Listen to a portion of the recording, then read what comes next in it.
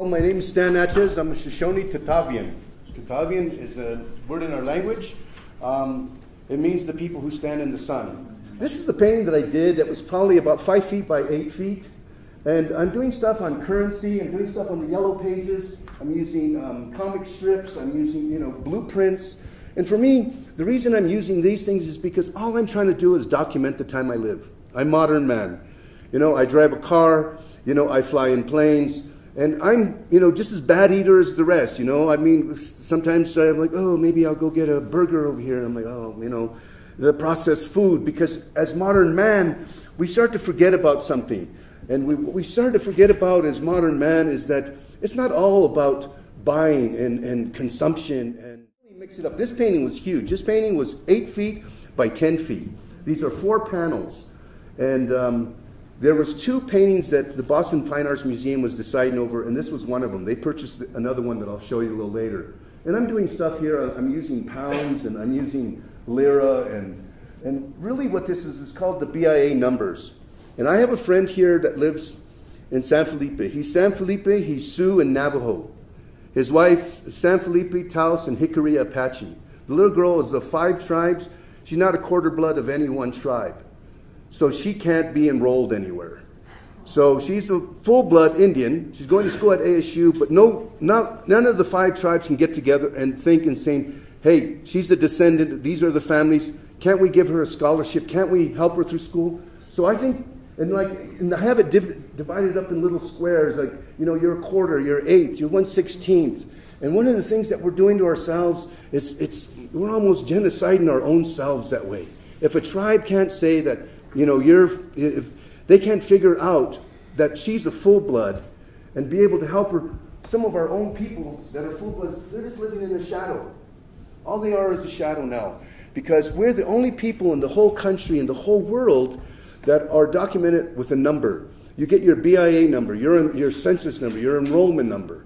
So for me, as traveling international, I get influenced by Van Gogh, and this is my Stan Gogh piece. The original one I did for my wife, and I did it for her birthday. But I used Zuni pottery, and I kind of changed. This is Van Gogh coming to Santa Fe, and this is clan mothers. And the clan mothers, they had the power to impeach the chiefs. The concept of the impeachment in the American Constitution came from the Iroquois Nation. Benjamin Franklin borrowed it from them. He gave the power to the people of impeachment, not to the women. But the 7 clan mothers of the Iroquois Nation, they had the power to impeach, and they had the power to re-elect the new leader. And to me, that's amazing. For us, that people don't realize that Hollywood has really distorted Indian culture of thinking that our men were trying to be better than the women, and the women were walking behind us because we were trying to belittle them. But the reason a woman would walk behind you and you went in the teepee first is if there was a rattlesnake or if there was an enemy in there, you're ready to die for your mom, your sister, your wife.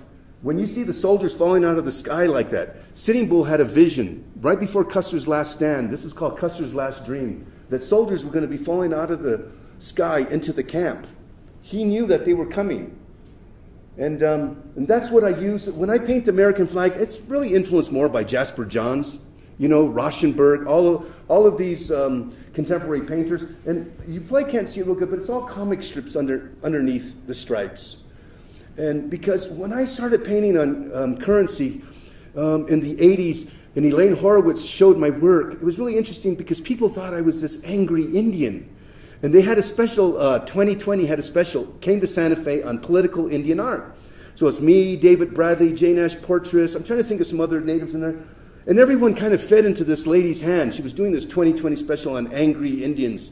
So I had one like this, but it was on the Constitution and the Bill of Rights. So she said, well, can you tell me about your political art? And I said, well, my art's not political, it's educational. So everyone else fed into her hands and told her what she wanted. And she goes, what do you mean? I see the Constitution, I see a battle scene, I see the Bill of Rights. I said, well, did you know tribes are not covered under the Bill of Rights or the American Constitution? We're covered under the Indian Civil Rights Act. She goes, no, I didn't know that. I'm like, well, see there, it's educational. Cut. She didn't like it. She wanted me to feed, and like I was angry, and you know, I just read "Bear in My Heart That Wounded Me" yesterday, and that's what it is. This is basically kind of you know, I have it's called A Postcard from Santa Fe. That was the name of the painting here, and it's written down on the bottom.